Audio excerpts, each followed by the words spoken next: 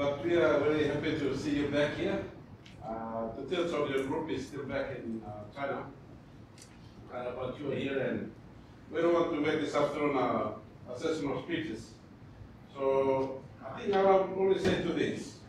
I want you to ask yourself, like, number one, why is Allan Guo spending thousands of kina to bring you back here to PNG? And he's so interested in you. I think you have to ask that question, answer that question. Why is he so interested in you? Why does he ask you to wake up at 6 o'clock and then give you a bush knife to go and cut the bush and do all this work? I think there's a reason behind that. And it's very important that unless you find that reason why Allan is doing that, you won't know the answer. You'll find the answer and you'll be very successful in life. I think he wants you to change. He wants you to change in the way you think, in the way you behave, and who you are. The values you have, the principles you have, the attitudes you have. He wants to see you change.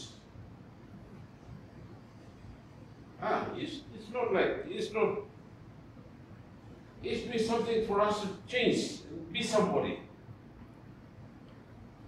So I want you to realize that.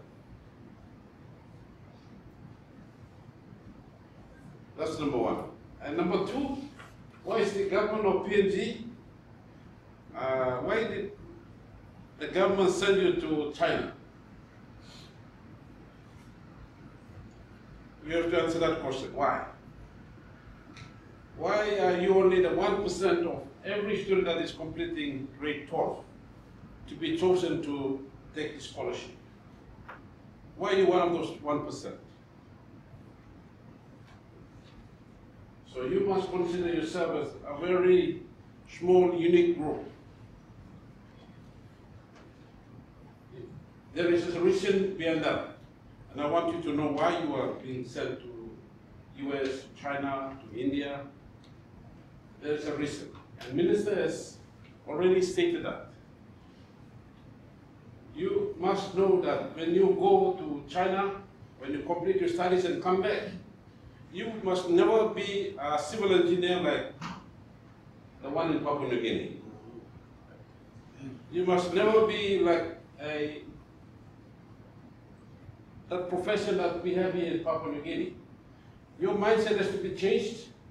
You must come to make a difference. You must add value to what is here already. We have got civil engineers, we've got mechanical engineers, we've got all these different trades. But the qualification that you get, the experience that you have, and when you come here, it has to be higher than these qualifications that you would have gained here in Papua New Guinea. Then you will show, I was telling the group that was here last Thursday when we were traveling them, that your parents, they are going around boasting that, oh, Bikini Blomi and go to China, Bikini Blomi go to US. They are very proud of you. True?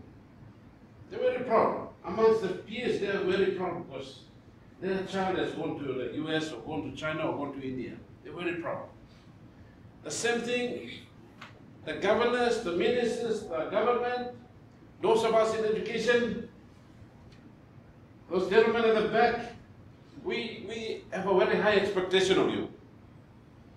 We are proud of you and a very high expectation that you will be somebody, that you will come back to make a difference in our country. If you don't come back and make a difference, then you waste your time. You must come back and make a difference. So, we said something last year when we went, this year when we went, but I'm just emphasizing and encouraging you that you are special, that you must make a difference. You must add value to what is there already. You must not come and just be like, add color. No, you must make a difference. So, that's all. Two messages are. One, why is Allan Guo so interested in you? You have no anger for you. Huh? I have no problem with you are. But he's somebody who's very interested in helping and investing in the youth and the young people of Papua New Guinea. So we must pay that kind of investment that is making, we have to pay back. Not by giving him money, but doing what he expects us to. Each one of you are. So that's the first. The second is the government, the parents, everyone has got very high expectations from you. So when you come back, you must have a high standard. You must have a higher value.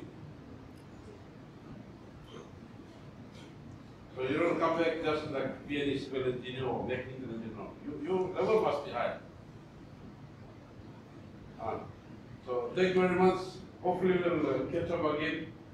But we know that you can do it. We know that you're the top 1% and you will make a difference. You will make it.